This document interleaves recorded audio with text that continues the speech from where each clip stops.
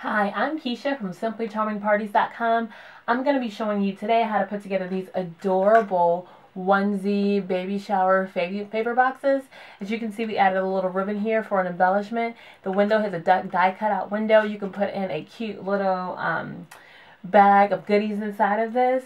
On this one, inside the die cut, we have put some cute little coordinating scrapbook paper and a ribbon, and you're welcome to do that as well. Or you can put a clear sheet in it, and also it'll make it more stable to hold product on its own.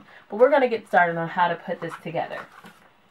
First thing you want to do in your kit is take out your piece. It's going to come like this. It's a flat piece.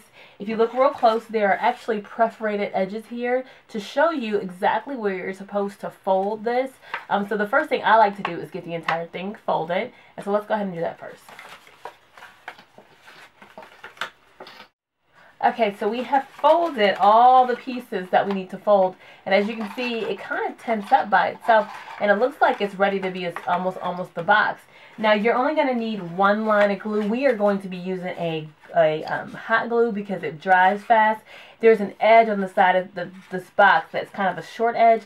That's the only place where your glue is going to go, but we're not going to put that on until the box is almost fully assembled. Okay, so what you want to do first is you want to go ahead and push your box together and kind of get an idea of how it's going to go.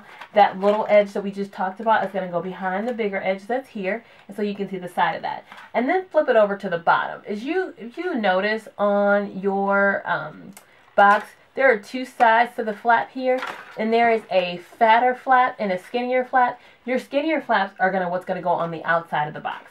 So as you are putting together the bottom, you want to fold in these little side flaps first, and then you want to take your bottom and put this here and put this on top, and then just simply pull out the skinnier sides to hold that box.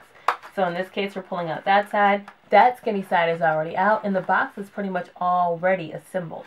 In order to keep it sturdy, you want to go ahead and add in that last piece of glue that's supposed to go on the side of here.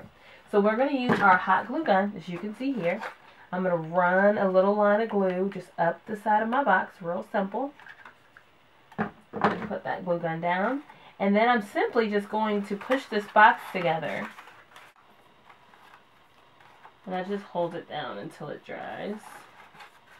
Once that last piece is dried, and it takes only a second if you're using hot glue, take your sides and push them in where the folds are already created for you. And then you simply slide in the flap.